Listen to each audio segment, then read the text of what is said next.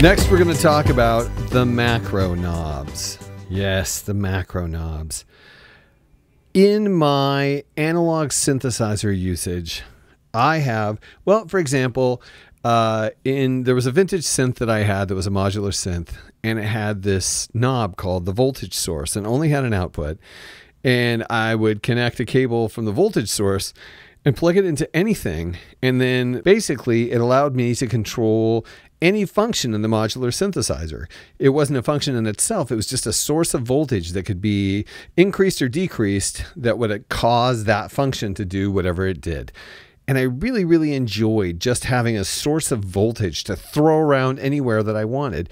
So many functions have their own voltage controls built into them so that you control them. Like, look at these oscillators.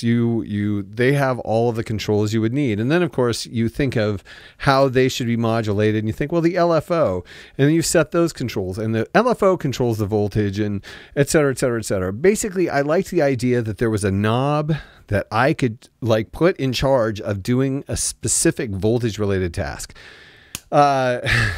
I'm sorry to tell you a very long story.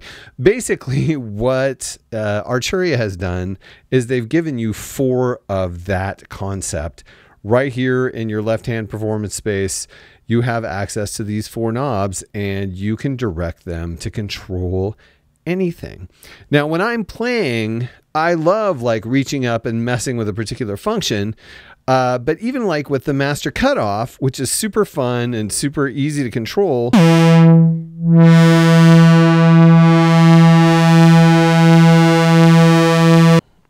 but it's up here, and it's very specifically designed to control one thing. Well, 2 things, actually, the filter cutoffs. What if I wanted something that did what the master cutoff control did and also did some other things, like brought in metalizer or whatever? And that's basically what you have in the macro knobs. They are all-purpose knobs that you can direct to do anything you want. So the 4 knobs are here, and where they what they correspond with is here on the mod matrix. These bottom 4 rows represent the macro knobs, and you can direct them to control anything. Like, for example, let's take M1, macro knob 1, have it control the frequency of oscillator 1, the cutoff of the Steiner filter, let's see, the metal amount of oscillator 1. Yeah, and then every time you turn that knob,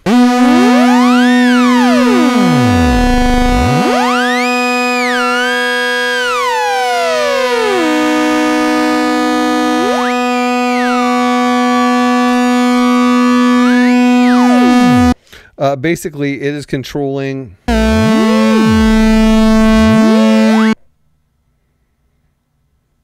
let's put it up here.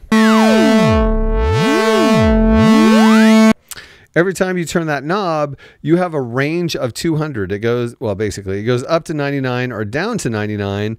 So you can use it just as a way to create wacky noises.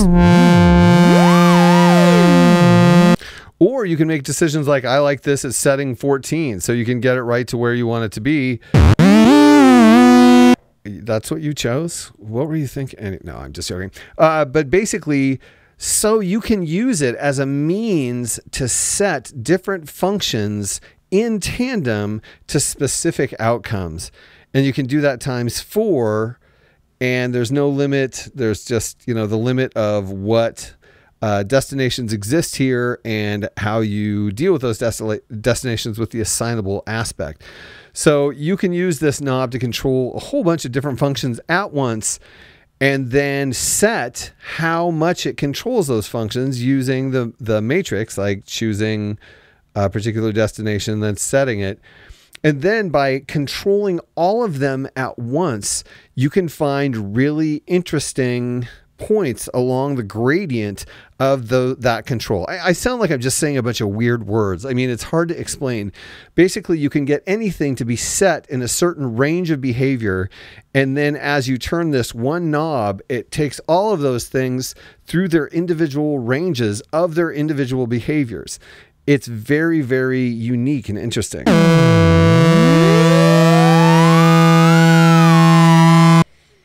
Let's have it control oscillator 2 just a little bit.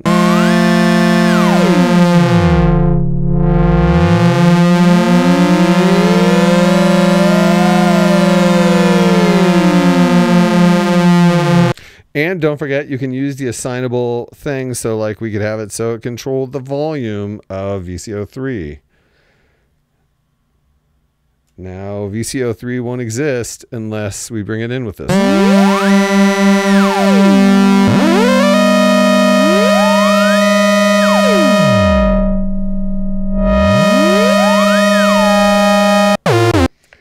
So there's, no, I guess that's not true.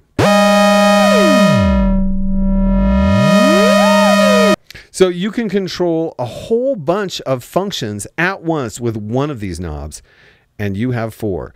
If you have an opportunity, well, let's just do it. Let's do a little test here. Let's go over into the presets and kind of see what has happened, where they've directed these. Okay.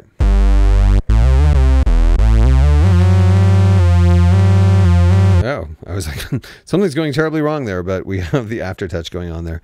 So we just have this nice bass that is G6. Let's hear what they did. Okay, we can look on the mod matrix. Macro knob 1 is controlling 2 things. 14, which is VCO square level, and 16, which is Steiner envelope amount.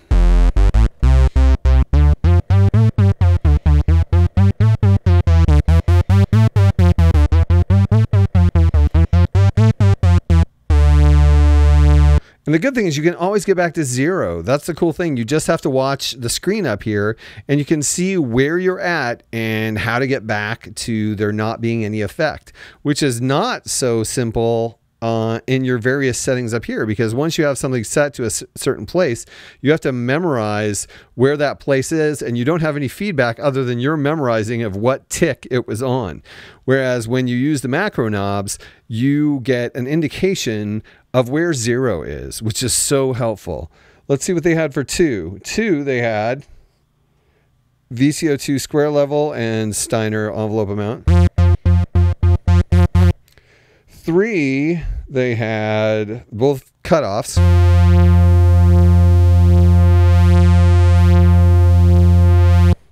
And 4, they had, looks like just a VCA. So you can turn the VCA up and down. You can control the volume with these knobs. Let's find another patch and see what they did. Okay, just at random, K10. Let's see what they have going on. M1 is controlling VCO2's pitch, Steiner cutoff, and LFO rate, LFO 1 and 2 rate.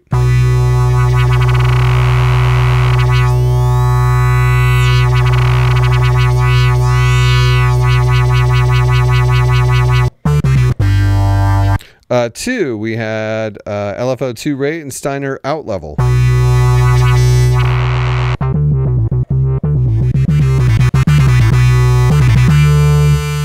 3, it looks like we have ladder cutoff and effects dry wet.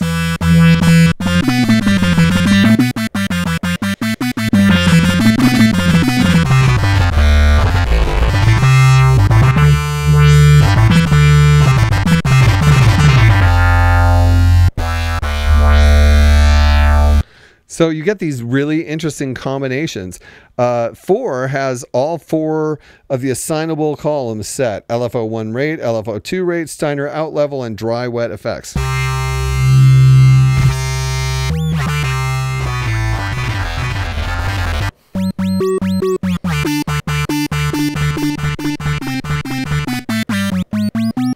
So yeah, I mean, it's hard to adequately explain the intensity of this control. It's really a fabulous way to create real-time changes in sounds, also as a tool to find places where the intersection of different functionalities sound great.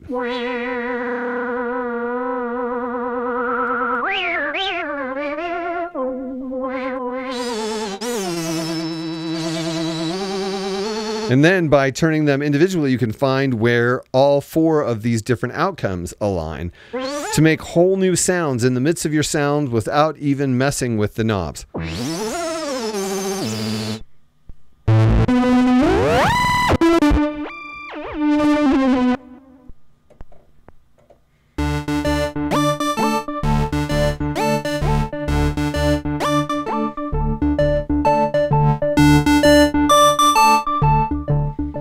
And also during sequences, this is where you can really get beautiful outcomes. You can design outcomes in advance and create sweeping changes over time.